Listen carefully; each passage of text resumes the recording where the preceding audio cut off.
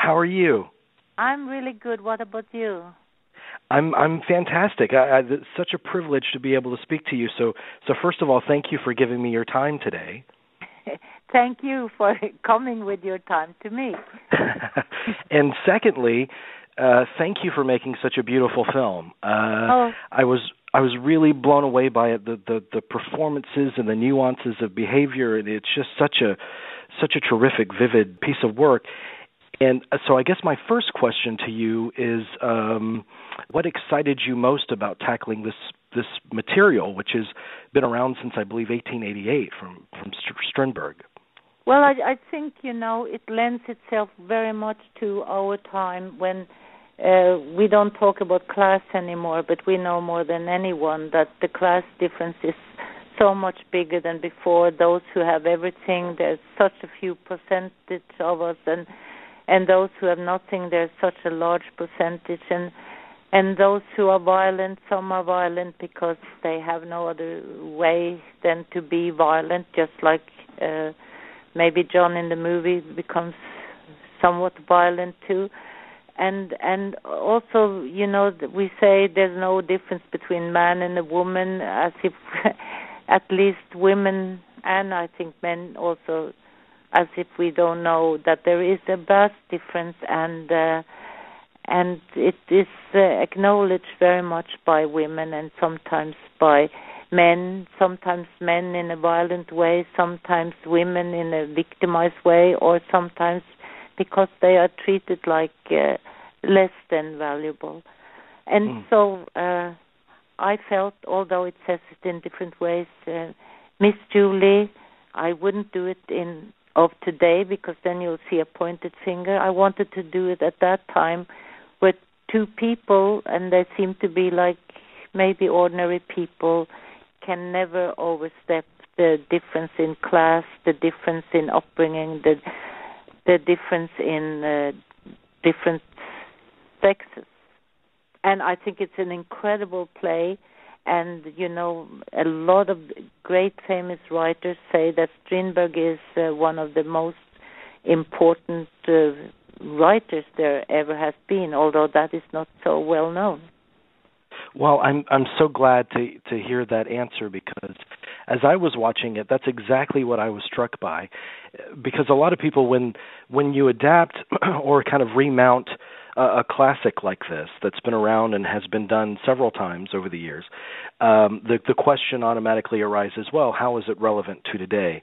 And usually I think that's not really a fair question, because if it's recognizably human, I think it's relevant. But this one, I was really struck by those themes of class and gender and how recognizable they are to what we're living with today. Exactly.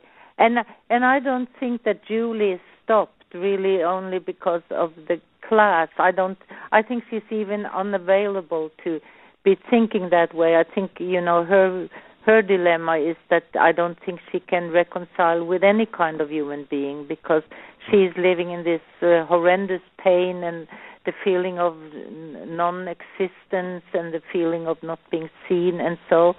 And I think he, in a similar way, I don't think that he ever felt class so strongly as when it awakens the anger within him, because he wants to belong to that class. He wants to be one of them, and he takes delight in that one day he will be. And then the moment she comes down in his kitchen and starts to order him around, anger starts to stir in him. And I've seen performances, where he's this big macho man, and he's answering her in a macho way, and so with him you only see this man who stiffens more and more and feels like a little child following her orders in his own kitchen, which he thought he was deciding of, and he knows he has no power, and he becomes like any man that I know when, you question his control, and so he becomes 5 years old, and he can become very, very violent.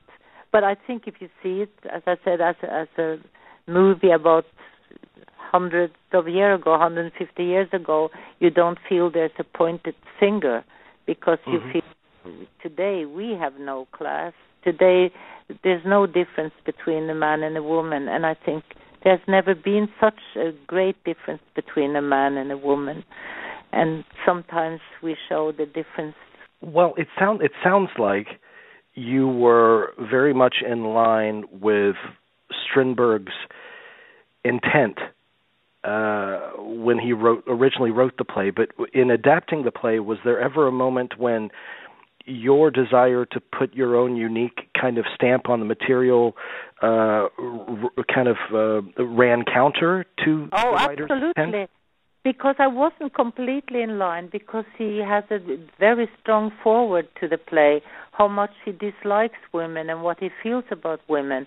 And I think you can also see that in the play, and that's fine. That's the man's voice, and that's what he chooses to do.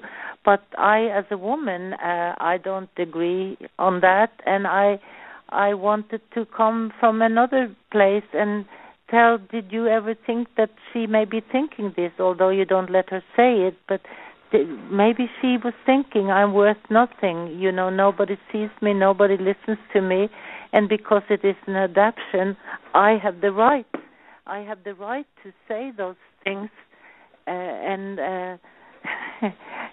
it's an adaptation, and I don't go against his words, but I allow a woman's sound to be heard. And sometimes, because I'm a woman, I can see when the man gets that feeling that they are commanding him and they are taking the place he feels he should have. He doesn't necessarily become violent. He becomes horribly insecure, and that turns out that he will show horror and anger in a different way. So he gets lines too that Strindberg didn't give him, but maybe this is what he was thinking. And because I've seen many plays of Miss Julie, 2 on films, and they have been made by men, and I believe a woman's voice should come in, and a woman's voice came in here. I love this movie, Miss Julie, but I'd be remiss if I didn't ask you about your work with Mr. Bergman. And I know that both of your legacies are so intertwined, and that must be an extraordinary gift, because you have so many of the great classics of cinema that you've appeared in under his direction. But has that ever been a burden to you as well at any point in your life? No, not really a burden. There were some times, and I actually did say to him, they always ask about you, and so, and then he said, don't you understand, Liv, you are my Stradivarius. And I thought that was such a compliment. I'd rather be the Stradivarius of Ingmar Bergman than not to have worked with him. I think that's a compliment. And I learned so much from him, and I learned from the trust, and I learned from the allowness of my creativity, and that for a director and actor to work together, it's 2 creativities that is part of it, and they have to go together and with trust in each other. And so I'm so grateful. I've had such a rich life, and I have to say about the actors, if he ever showed me trust, I have to say that 3 actors like I had, seeing them being so creative, knowing things that I didn't know before I said camera, and suddenly I knew so much more about Julia than I ever knew before. I am so in awe of these actors, and very often, the directors get so much acclaim or anger, but very often acclaim for what really is the actors, and I am moved and so happy with those 3 actors I worked with, and the 4th actor, which is that incredible castle that we worked in. So I'm very fortunate.